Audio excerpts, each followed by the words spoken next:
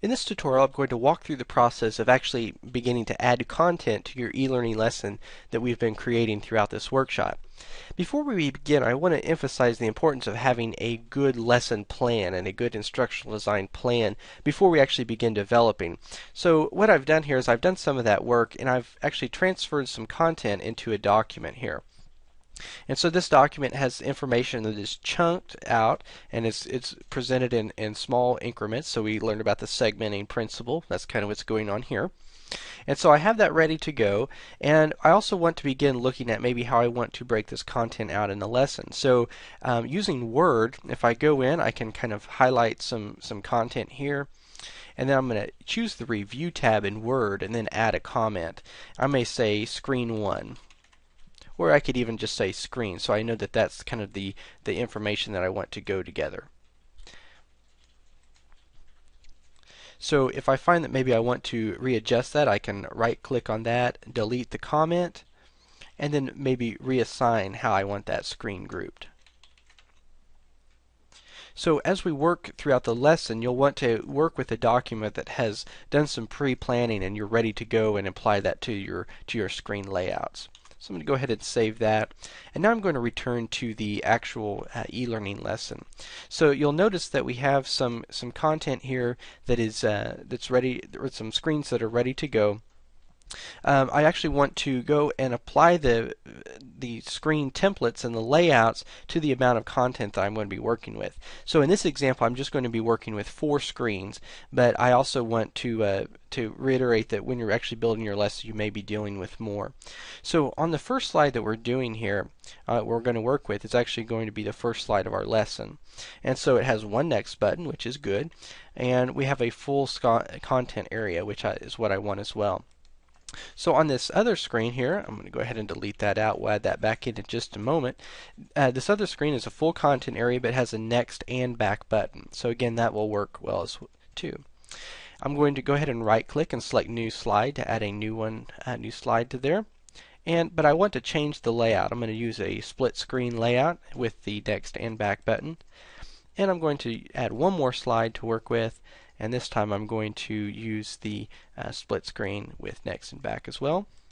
And then the final slide in the presentation, I want to function as the summary slide, which I'm going to use a full content area with the back button. So I just selected those from the layout list.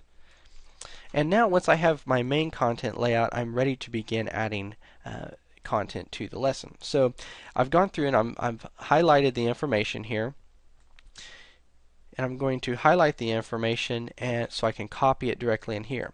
Now when I'm bringing in text, I want to select in the text area, right click, and then select the A icon. And what this does is that copies it in using the formatting that is in the e-learning lesson, not the formatting that was used in whatever development document. So I'm going to actually name this slide Overview. And once I've got the content there, I'm ready to move on. So for the next slide, I'm going to pull up my content here. And here I'm going to be working with a video. So what I'm going to do is actually, in just a moment, show you how we're going to integrate that video. But I'm going to call this slide Don Norman's Video.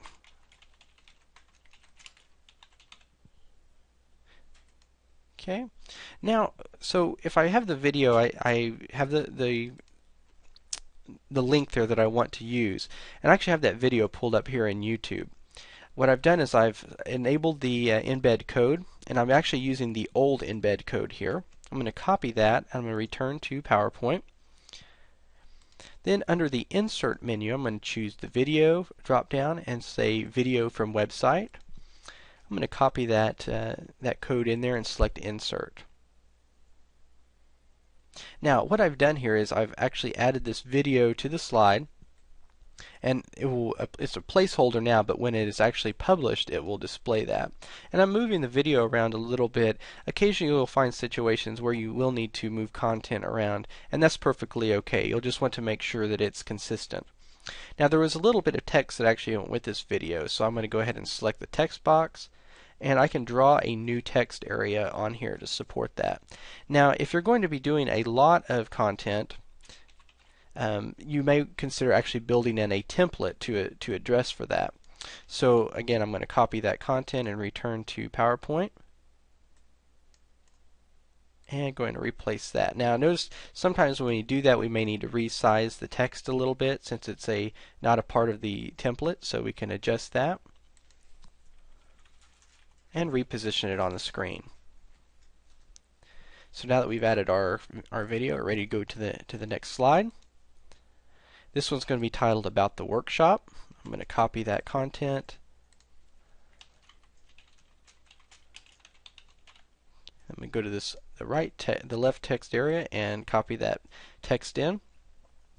Now, when I'm ready to actually add some images to there's a couple ways I can do this. I could add a table, I could add a chart or graph, smart art, an actual image from your computer.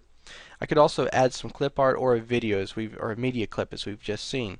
In this case, I'm going to go ahead and just choose some clip art options there, and I'm going to type in Notepad. Microsoft Word will search that. I'm going to select a picture of a notepad and go ahead and click Insert. Now what that does is it automatically replaces that content area with that picture. So once I've added that content, I'm going to go to the next slide. I'm going to return to my content document, and this one's going to be called Instructional Methods. Go ahead and type that in.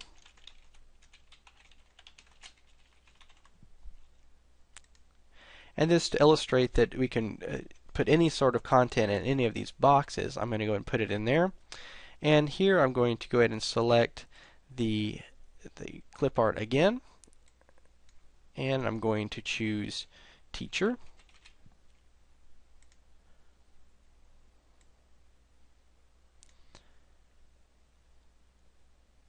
And I'm going to go ahead and select this image to be placed in there. And again, it automatically places it in that box. Now sometimes you may want to go ahead and rearrange and replace some of the images.